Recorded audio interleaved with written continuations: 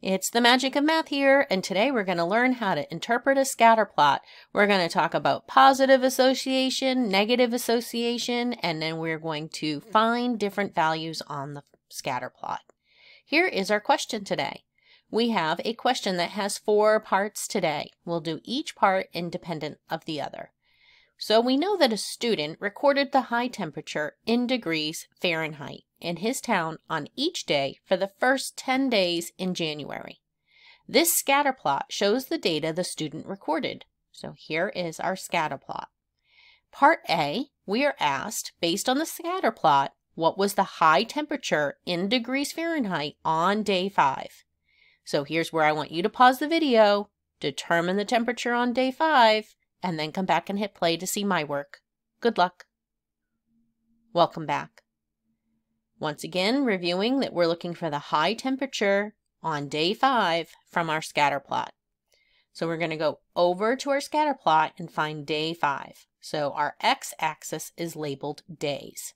So we're going to go between 4 and 6, and here's day 5. We're going to travel up to the first data point that we come to on day 5, which is right here. And then we're going to travel to the y-axis, which represents our high temperature. And we can read that on day 5, the data point in the scatter plot tells me that that high temperature will be 45 degrees. So let's answer our question. The high temperature on day 5 was 45 degrees. That's part A. Moving on to part B. Based on the scatter plot, on which day does the high temperature seem to be an outlier, and we need to explain our reasoning.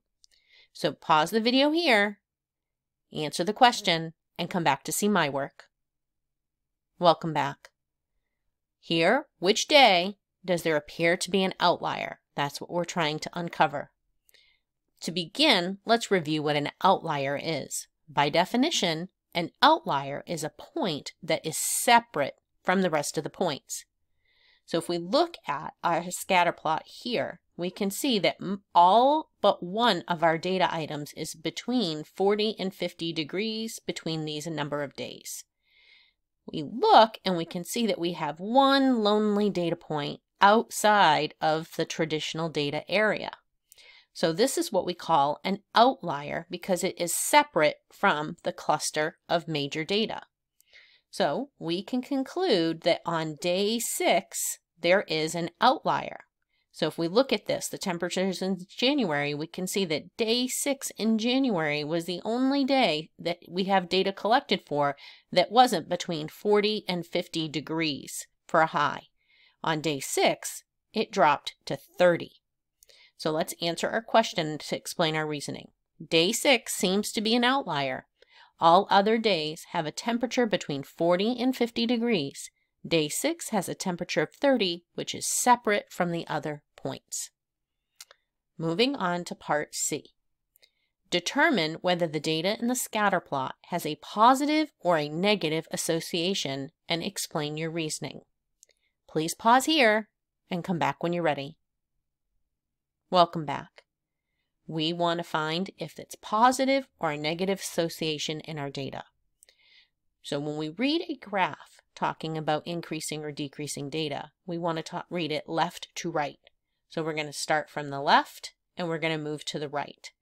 And whatever the data does there tells us its association. So we're looking to see it will have a positive association if we're increasing from left to right. And it will have a negative association if we're decreasing as we read left to right. So if we look at our graph and we start left and we go right, we can see that if we drew a line in there, we will see that it is increasing left to right, with the exception of our outlier.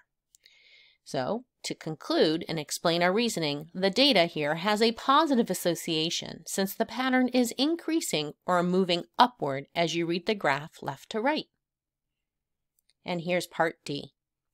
The student says that based on the trend in the data, the expected high temperature on day 15 will be greater than the high temperature on day 10. Is the student correct? And explain your reasoning. Pause now and then come back.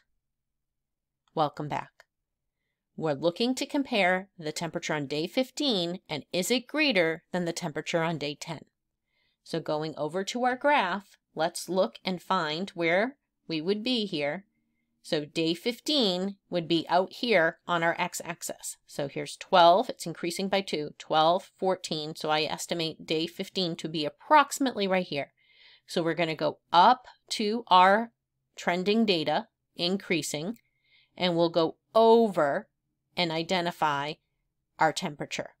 Okay, now we're going to come over to day 10, go up to our data, we have a data point for that one, and go over to the temperature.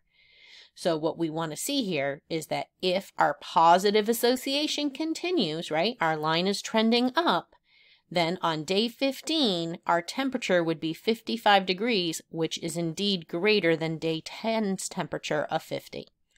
So we can conclude that yes, since the data has a positive association, the temperature will continue to increase as the day increases. So there you have it. That is how we interpret and read a scatter plot.